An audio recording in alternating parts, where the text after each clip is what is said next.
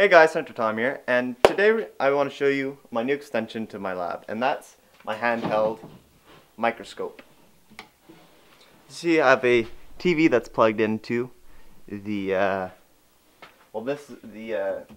called iClops. It's a small microscope that you get, and it's plugged into the TV. I have hooked up there, and this permits me to look at very small things up close. So I have this white background here, just a piece of paper.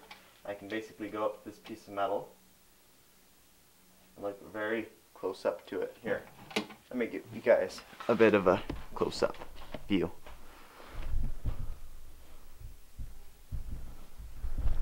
There you go. Alright, so let's look at this rubber band very close up. Pretty cool, eh? Sorry about the line that's crossing through. It's an old television. It's the only really television that I have that has the yellow cable in the background. See, this is a rubber band really close up. I just take my little camera really close. Pretty cool, eh? And I could even look at my finger. And if you want to see how dirty my fingers are, here you go.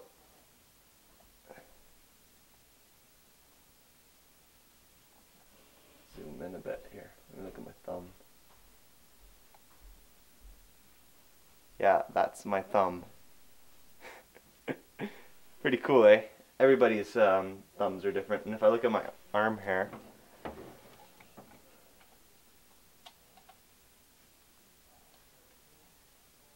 pretty gross, eh?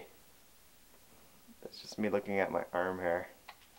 So yeah, it's going to be pretty cool to work with this. I'll be able to look at like this anvil, or not anvil, sorry, this vise right up close to the metals, and as well as like metal mesh. See how fine that is? See how close it could zoom in and out? Just like one individual mesh from the screen. Pretty cool, eh? So I can look up at stuff really closely. And so yeah, I hope you guys enjoyed this video. It's pretty simple to build this. All you really need, I'll show you, is basically a TV. I used this old TV that I had in the basement. I put it up on a cooler. And I took this piece of plywood that I cut, and I used this, it's called the iClops. I just turned it on and off. I just turned it off.